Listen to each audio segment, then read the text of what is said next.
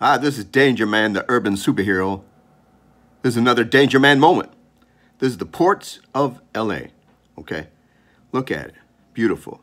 But what you don't see, that there are 45 container ships that are lined up that can't unload their goods, okay?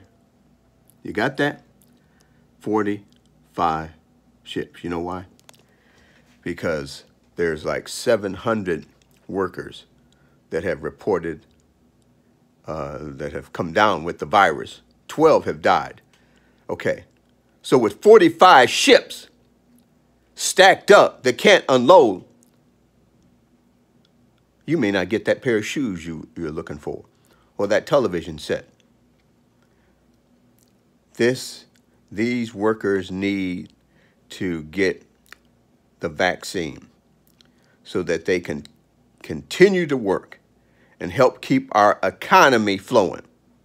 So I'm calling now to get these workers, the Port of LA workers, get them vaccinated so that they can continue to do the work that they need to do to keep our economy flowing. Okay.